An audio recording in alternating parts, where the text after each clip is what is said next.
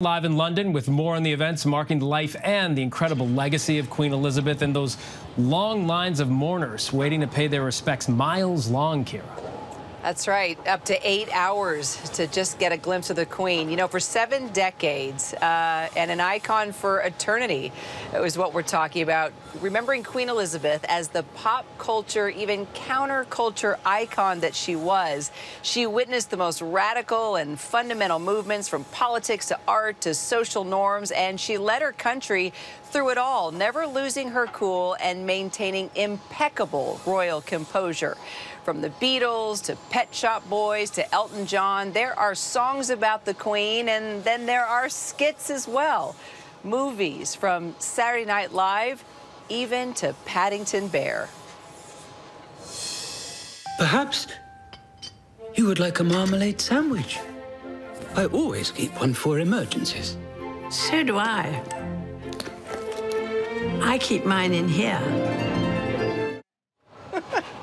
As Britain's longest ruling monarch, Queen Elizabeth reigned in an era of monumental change. It would only make sense that she would become a fixture that truly influenced pop culture. For more, I'm joined by our Royals contributor, Omid Scobie, once again. You know, she was arguably the most famous person on this earth, and now that she's passed, who can fill those shoes? How will she remain within pop culture? I mean, when you think of Britain on the world stage, you think of Cool Britannia, you think of the red double-decker buses, you think of Big Ben, you also think of the Queen.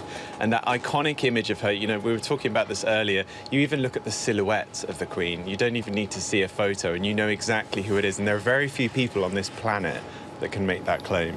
That's so true. And just looking not only at the pop culture, but I was making a note of exactly the events I didn't want to forget, where she made all these iconic cameos. Of course, Paddington the Bear, that movie, right? But also the Olympics here in London with James Bond, a.k.a. Daniel Craig, one of our favorite Brits. She went viral with Harry and the Obamas to promote the Invictus Games. I mean, there's so many more.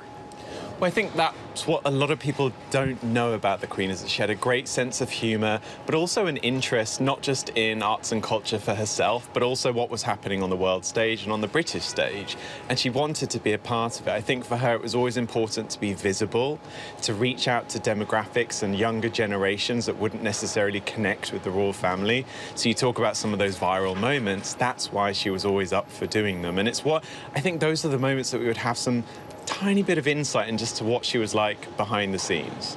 So for full disclosure, everybody, no, not everybody, but a lot of people were asking me, why was I not wearing black? A lot of the journalists here with the other networks are wearing black.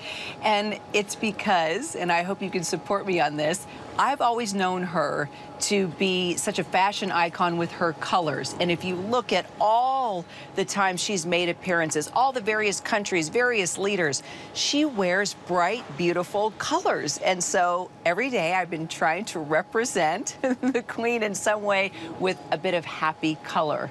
So are you okay that I wore this color today? It's the perfect homage, because the Queen always spoke about to be seen is to be believed. And listen, she's been a fashion pioneer. There were times where the sort of colour palette of the female wardrobe in the UK was kind of drab. But she went for those bold pops of colour because she knew in a crowd, even if you were a mile down the street, you would see that little pink dot or that little yellow dot and you would know where she is. So I see this as the best tribute that you could possibly have. Here we go, the little orange dot with you with the beautiful Westminster Abbey behind us. Couldn't be more apt. Thank you, Omid. Thank you so much. Hi, everyone. George Stephanopoulos here. Thanks for checking out the ABC News YouTube channel. If you'd like to get more videos, show highlights, and watch live event coverage, click on the right over here to subscribe to our channel. And don't forget to download the ABC News app for breaking news alerts. Thanks for watching.